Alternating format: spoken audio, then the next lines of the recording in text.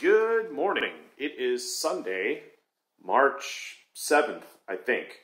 I do know, though, it is spring forward today. And if you're like me and you woke up to your cell phone clock being accurate, you're going to walk around the house and get into your car and think, well, wait a second, is this right? So you have to adjust your watches, you have to adjust your, well, no one has a VCR anymore. Actually, that reminds me, I do have one thing I need to adjust. Let's go do that right now.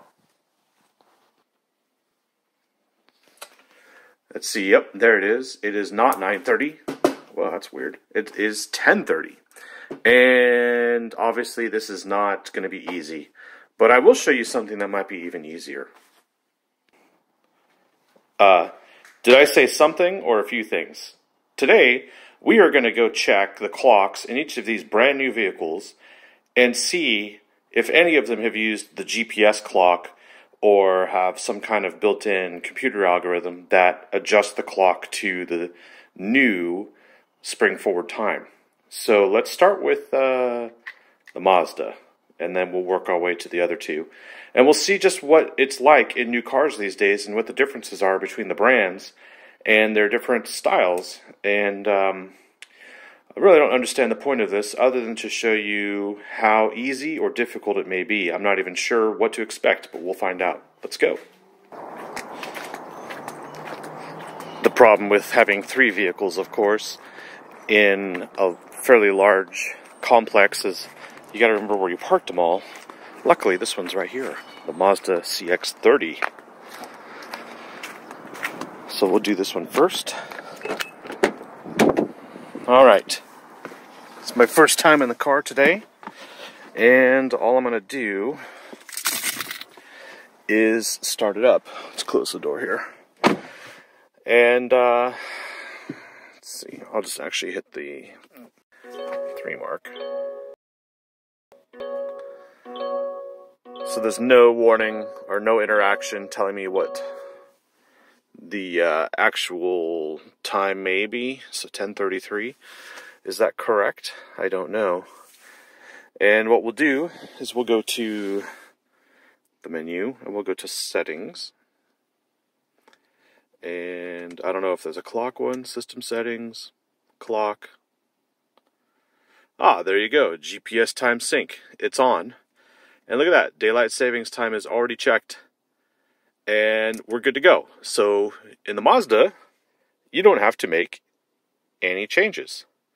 So now, let's find out what happens in the Hellcat. I think I know where the Hellcat is. It's down here somewhere.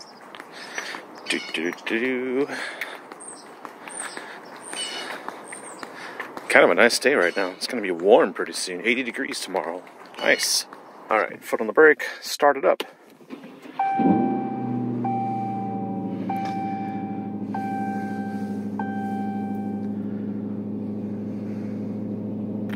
Ah, so there we go, 9:35, so it did not automatically adjust. Oh, it just did. It automatically adjusted, look at that, 10:35. So I'm assuming if we go into apps,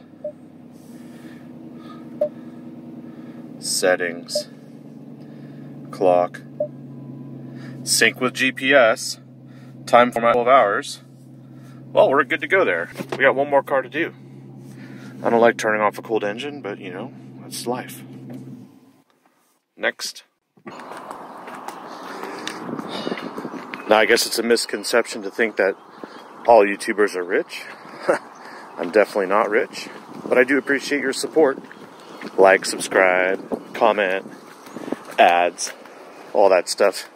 Hit the bell, notifications. All right, well, right away it says 9:30. Which we know is incorrect. So I'll put my foot on the brake and turn it on. Close the door.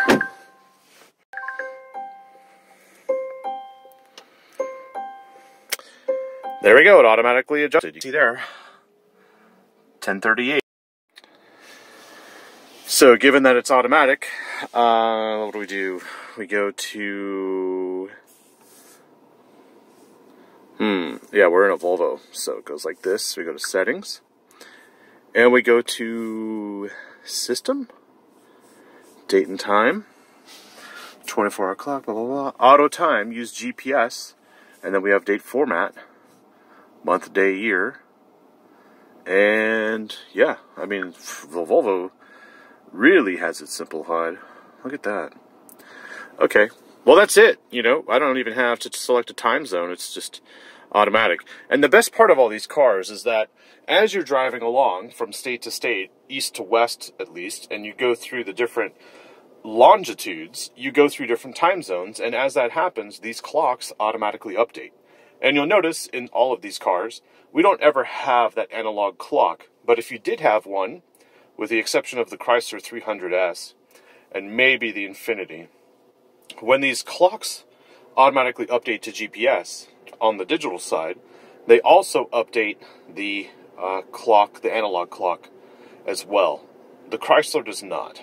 But, and you'll see that on my road trip video if you're interested, I did a Chrysler 300S drive, and that's from a while ago, 2 years ago, I think. So that video is kind of old. You can go find it. But this is it. Modern cars are this easy. You just turn them on like a phone, or like your tablet or your computer, and it's already ready to go. So that's pretty cool. Thanks for watching, and I hope you have a great day and have some rest. Get some rest. See you later.